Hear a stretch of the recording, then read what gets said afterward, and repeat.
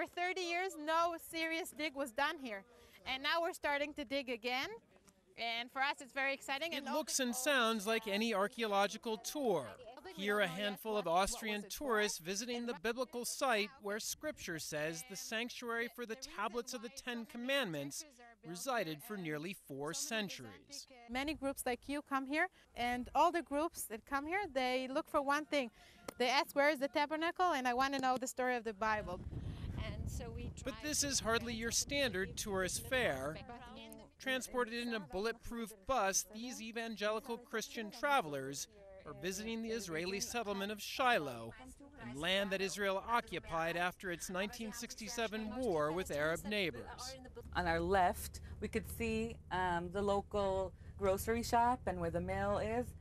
And they say the tour is part of a growing effort by some of Israel's 300,000 West Bank settlers to speak directly to foreigners and other Israelis about why they choose to live on land claimed by Palestinians and continue to build houses that the international community views as illegal. Shilat Kahalani is one of the organizers of the tours and says the aim is to explain the Jewish connection to the land and why Israel cannot quit the settlements. We know that if people just opened their eyes and saw, then they would see the truth. And what we see on the media and what we see, the picture that's drawn of us abroad is not true.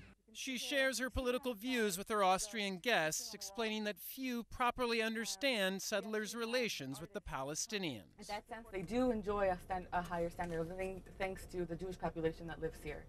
So I think it's important to know, and it's not always said out loud in the news.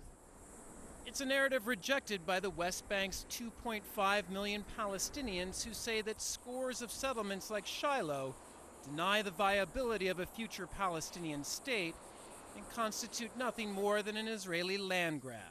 But for this group of pro-Israel Christians, the message of the tour appears to resonate. I think just that in the European and American countries, people don't know too little about the real facts here. They hear about settlements and things, everybody is building random, and if you come here and you see how much space there is, and you really ask the people and get the history of the place, then it's a different picture. And while in many instances these tours are preaching to the already converted, settlers here believe they are making a difference. I know that it has changed many things. I know that people have changed their minds just walking around, not even without me saying anything. For the settlers in Shiloh, it is the power of the Bible, they say, that ultimately gives them faith that the settlements are here to stay. Kevin Flowers, CNN, Jerusalem.